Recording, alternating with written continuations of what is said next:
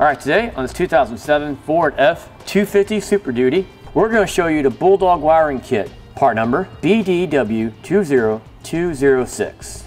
Now this kit is designed to provide power for a winch at the back of your truck. We got a 20-foot long cable here, with our end for a winch already connected on.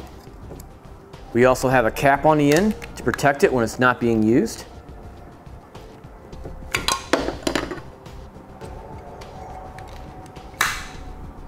And it also comes with the opposite end for your winch to match up to, and the lugs as well. Okay. At the end of our cables, both ends have a ring terminals already installed on them to go directly to your battery. And also, some very stout zip ties as well. And this is constructed from a 2-gauge wire. So basically you can think of this as a nice extension of your battery from the front of your truck. All right, let's go ahead and install it. All right, first up is go ahead and find a location that you want for your plug right here for your winch. So I'm going to keep this one pretty close to the center of a hitch. So just in case if the winch doesn't have a long enough lead, it doesn't have to go very far. So we'll probably just use one of the long zip ties that comes with the kit and hold this in place. And basically we're going to continue on at this point running our cable up towards the front of the vehicle. In our case here, we're going to stay on the passenger side of the vehicle and work our way up. Since our vehicle is a diesel, it has less accessories on the batteries on this side. Of course, if you had a gas burner, you probably want to run it on the other side of the truck up towards the battery where it's usually at. And our truck is also a crew cab with a 6-foot bed, and it's going to max out our length of our wire, so we're going to need every little bit of help to get up there. Okay, now when we run our wire up to the front of the vehicle, up to the battery, we'll make sure we stay away from anything moving like suspension components or anything hot like the exhaust. And once we get up to the front, we want to make sure we stay away from the steering components as well. So we zip tied to our hitch here, went up, made a gentle curve around our spare tire, and basically went through the frame supports as far as we could up towards the front. We still need to zip tie some of the wires here, but so you can see it right here, we just laid it right in the frame.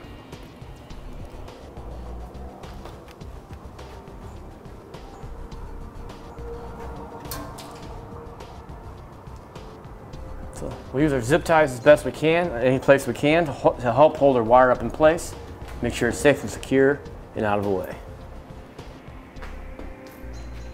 And then when we got up to the transmission up here, we basically went over the frame and went to the outside.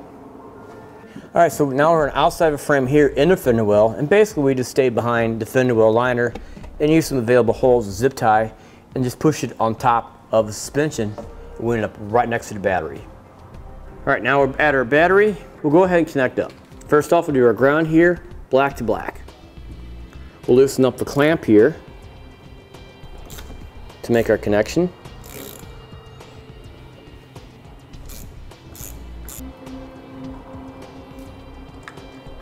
Okay. All right, and then we'll go ahead and take our wire and we'll go ahead and bolt it right back into place. Now, our loop is going to be way too big for this bolt, so we're going to have to use a washer to help take up some of the slack. Now, the flat washers we're using are size number 10.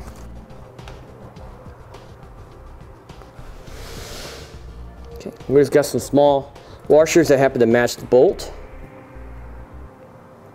That'll get the most contact on the ring terminal for the wire.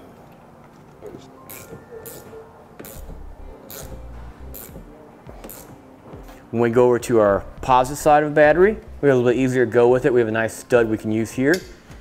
And we're going to need a 10mm socket for that.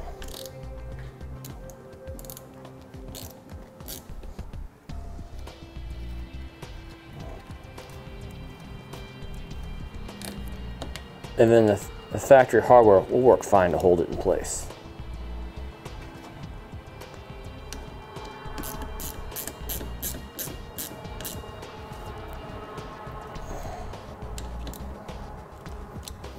And that's all it really takes to electrically hook up our wires. Let's go ahead and check out our work. We're going to use a regular old light tester, ground our clamp to the negative side, and we'll check the positive side.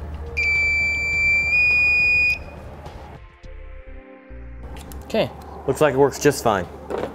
Now we'll go ahead and put our cap into place.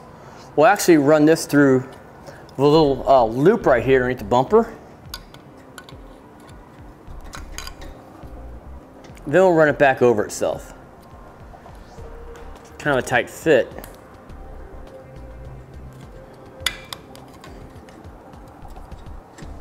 And that'll hold our cap for us when the cable's being used. And we're good to go. Now our last part is the other half of our connector right here. Okay. Now this was designed to go onto your winch or whatever accessory you have on your trailer. Now it does come with the ends to convert it. This end here is designed to be crimped and soldered onto your wires. Again, this is designed for 2-gauge wire. Look at this round surface of the connector right here, and we got this round surface on our tab. We'll go ahead and push those two in. That is, of course, this would be on your wire already installed. And we push into place. All right, and with that, that'll finish it for the Bulldog Wiring Kit, part number BDW20206 from Bulldog on this 2007 Ford F-250 Super Duty.